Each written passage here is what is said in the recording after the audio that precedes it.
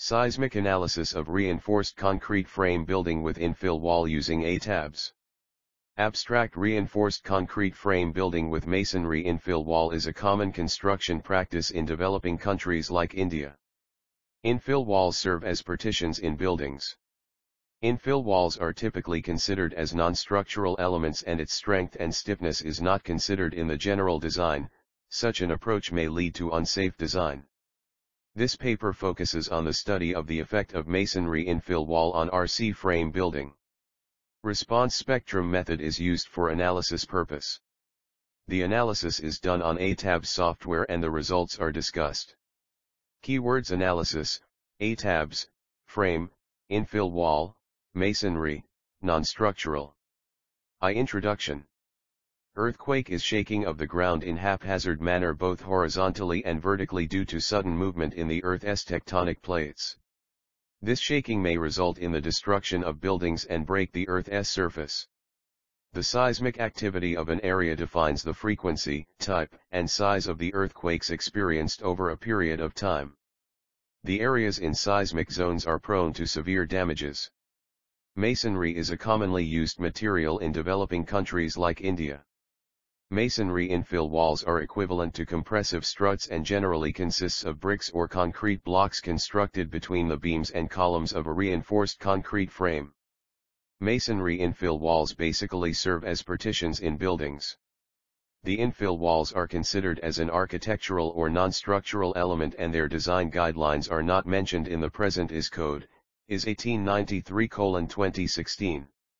In traditional practice it is considered that infill walls do not take any loads and therefore the resistance of walls is generally ignored in the design guidelines which may lead to an unsafe design. But it has been observed that frames with MI walls contribute significantly, in terms of enhanced strength and stiffness under earthquake-induced lateral loading. The lateral deflection and bending moments are reduced in an RC frame consisting infill wall, thereby decreasing the probability of collapse. In high-rise buildings, the vertical loads such as dead load and live load do not pose much of a problem, but the lateral loads due to wind or earthquake quivers are a matter of great concern and need special consideration in the design of buildings. These lateral forces can set up undesirable vibrations as a result of horizontal and vertical shaking. Therefore, it is necessary to evaluate the effects of MI walls on the load-resisting capacity of RC frames. Infill walls or panels can be modeled using different methods such as equivalent diagonal strut method, equivalent frame method, finite element method, etc.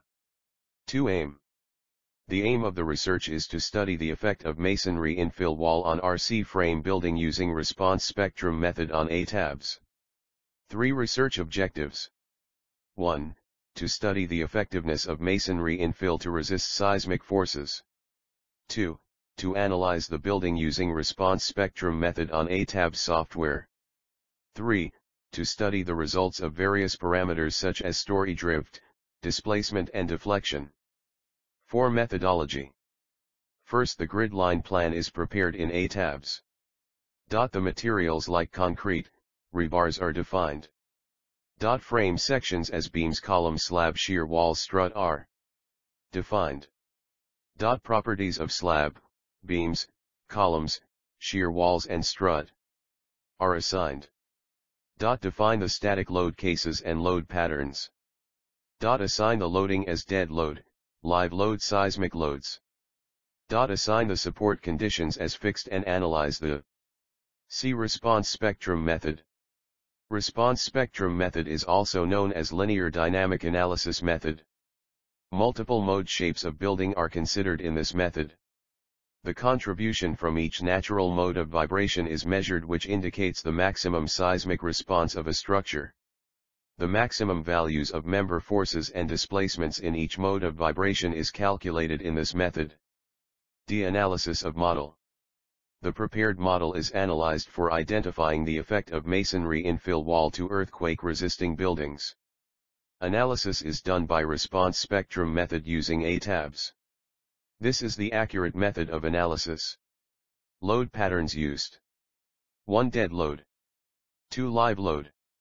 3. Seismic load, EQX.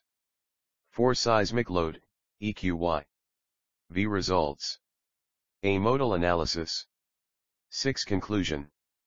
To analyze the effect of infill masonry wall on the response of multi-story RC-framed building, the dynamic response spectrum analysis is carried out. Based on the results, following points are concluded. From the results of the response spectrum analysis, it was concluded that the RC-framed building with infill walls has good resistance to earthquake and can sustain the vibrations due to earthquake. Based on the study of seismic analysis, following points are summarized. 1. In the modal analysis, as the modal mass participation of the highest mode is more than 90%, thus it indicates the stiffness is more. 2. The masonry infill walls reduce the time period in modal analysis.